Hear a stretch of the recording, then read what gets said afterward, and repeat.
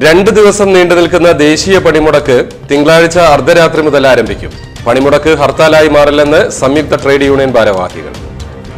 ദേശീയ പണിമുടക്കിൽ നിർബന്ധിച്ച് ഒരു കടയും അടപ്പിക്കില്ലെന്ന് സംയുക്ത ട്രേഡ് യൂണിയൻ ഭാരവാഹികൾ അറിയിച്ചു. കേന്ദ്ര സർക്കാരിന്റെ തൊഴിലാളി വിരുദ്ധ നയങ്ങൾക്കെതിരെയാണ് ദേശീയ പണിമുടക്ക് പ്രഖ്യാപിച്ചിരിക്കുന്നത്. പണിമുടക്കിൽ പൊതുമേഖലാ ജീവനക്കാർ, ധനകാര്യ സ്ഥാപനങ്ങളിലെ ജീവനക്കാർ, റോഡ് ഗതാഗത മേഖലയിലെ തൊഴിലാളികൾ തുടങ്ങിയവർ പങ്കെടുക്കുമെന്നാണ് ട്രേഡ് യൂണിയൻ നേതാക്കൾ അറിയിച്ചിരിക്കുന്നത്. ഇതുമായി സഹകരിക്കില്ലെന്ന് വ്യാപാരികൾ നിലപാട് സ്വീകരിച്ചിരുന്നു. നേരത്തെ വ്യാപാര സ്ഥാപനങ്ങൾ അടച്ചിട്ടുള്ള ഒരു സമരത്തിലും സഹകരിക്കേണ്ടെന്ന് വ്യാപാരി വാണിജ്യ സംഘടനാ പ്രതിനിധികളുടെ യോഗം തീരുമാനിച്ചിരുന്നു. ഇതുമായി ബന്ധപ്പെട്ട നിയമ നടപടിക്ക് വിവിധ വ്യാപാരി സംഘടനകളുടെ കോർഡിനേഷൻ കമ്മിറ്റിയും രൂപവൽക്കരിച്ചു. 15ഓളം വ്യാപാരി സംഘടനകളാണ് യോഗത്തിൽ സംബന്ധിച്ചത്.